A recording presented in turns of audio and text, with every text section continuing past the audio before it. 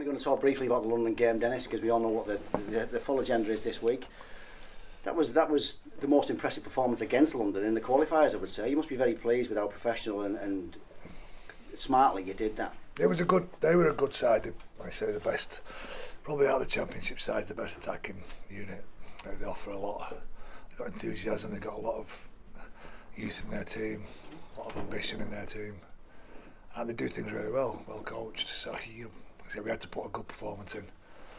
They had a lot riding on that game as well, and I knew they'd come up early. They stayed over. They were confident, and it was like I said, it was a professional, workman-like start to the game.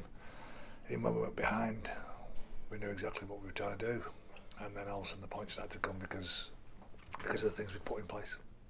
Certainly in the middle of the field, I thought your forwards were pretty much dominant from kick-off to final whistle, really. I think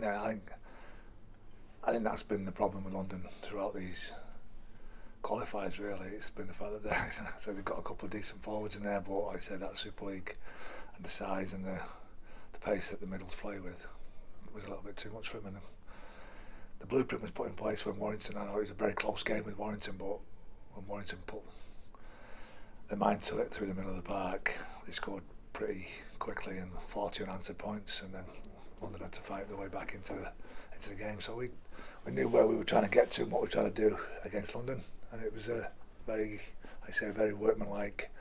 And even with some of the tries we scored, it was some of our shapes were good, and our movement and our purpose was really high. Yeah, that dominance in the middle, you had trouble getting over the line obviously until KR the week before. That dominance in the middle gave you a chance to free your arm a little bit, I suppose, didn't it, and show what you can do with the ball. Yeah, we were pretty dominant against KR as well. It's one of those where, but we were a bit edgy, and like I said, we threw some passes on the weekend that we didn't throw the week before. We passed the ball a lot more against London than we did the week before, and it showed in the tries that we scored. If we just move on to a little bit of a medical roll call, I presume that what you said after the match about Lloyd White stands, he's done. He's done, yeah. So White, Dean, Hanbury, Bridge, obviously Arvan, all they went out of that, right? Happy with the way that your new combinations worked on Saturday? Well, it's not a new combination really, it's a combination we've tried to get to as well. Like I said, Danny Craven's been one of those players that his form's been good all year. When he's been in the side, like I said, but he's still missed, I think it's 10-12 weeks of the season through injury. Tom and Joe were our starting half, but you look at the numbers on the back, that's what we went with at the beginning of the year.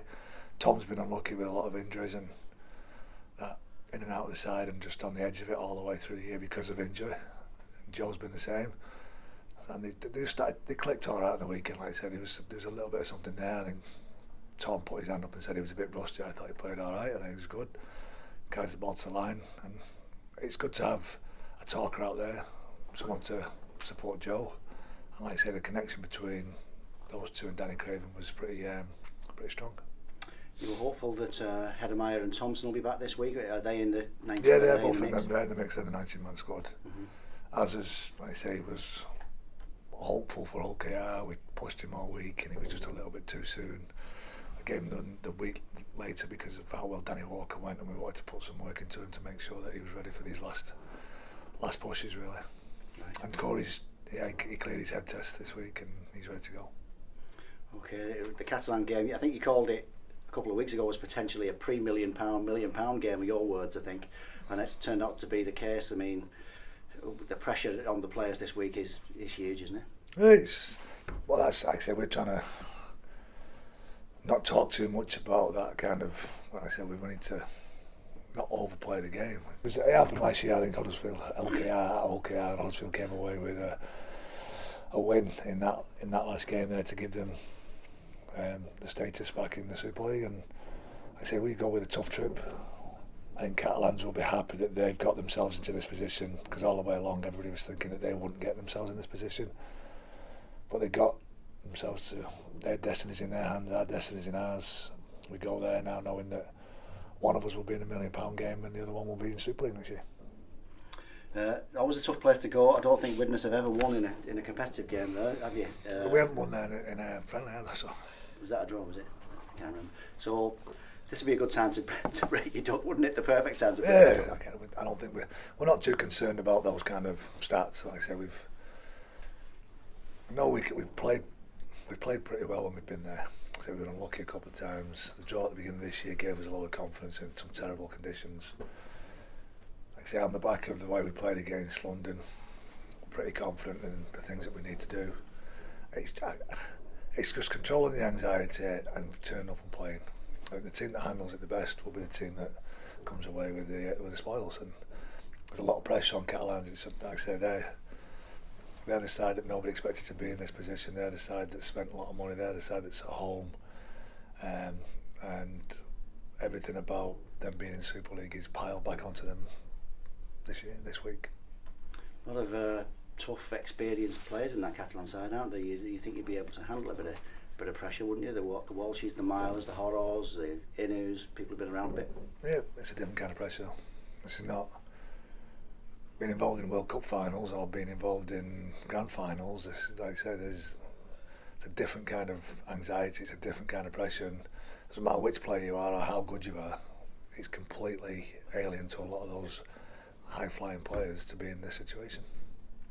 Yeah, whoever loses this week gets a second chance, but I imagine that's not even on your agenda, is it? It's this week, isn't it? And that's it, I suppose, for Widnes and I imagine Catalan. Yeah, well, that's the beauty of the game, is that we can't look beyond or plan beyond this week. Everything's loaded into the fact that we know we can go there and win. Ed Chamberlain, I thought, had a good game for you on the weekend after I don't know how many weeks without a game, probably. He's probably fighting for a place with this week, I imagine, though. He is. Ryan Ince, I thought we were outstanding. Ryan was really good. I think so. The competition for place is good. Ed's been one of those players that he had a couple of starts the year before. I wouldn't say that he was outstanding in those games. It was experience for him. He let some errors creep into his games and the anxiety of playing in the top team get to him, but he stuck his guns, he came through, and this year every time we've used him he's been outstanding. I thought that, I say, he's mature, and sometimes that's what players need. They just need some time. Ed's a good player. He just needed the ability to find somewhere to play. At the moment, what he has been doing, he's been training really well. He's been in the side or in the training group for the last 5 or 6 weeks, working pretty hard to wait for that opportunity. And the trust that I have that I can put him out there and know that I'm going to get a really good performance out of him is paramount to put him in the team. Over on the day again this No, game? we go Friday this time. We always plan to head over Friday. I think it was the most convenient time as well. So we head over Friday. We stay over Friday night. We head back on Saturday after the game. You mentioned a few times today and in previous weeks about controlling the anxiety. What methods do you use to do that? Is it basically just going through the same routine you go through for any game if it was in the middle of the season? Is that what you do? Yeah, it's a strange one. Like I say, there's lots of little tricks and psychological stuff out there that you can try and put, but we don't want to mess about with anybody. We don't want to. We're aware of it. We've been through it a couple of times and it's got the better of us. So that's hopefully a good starting point.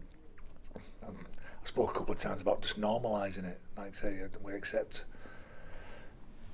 where we are. And like I say, I've spoken to a real good friend of mine and a couple of the coaches, and like I say, normalising your week and normalising how your approach to the game and understanding that it's there and accepting it's going to be there, but don't try and change anything. Just keep doing the little things really well and keep with the processes that you've worked on.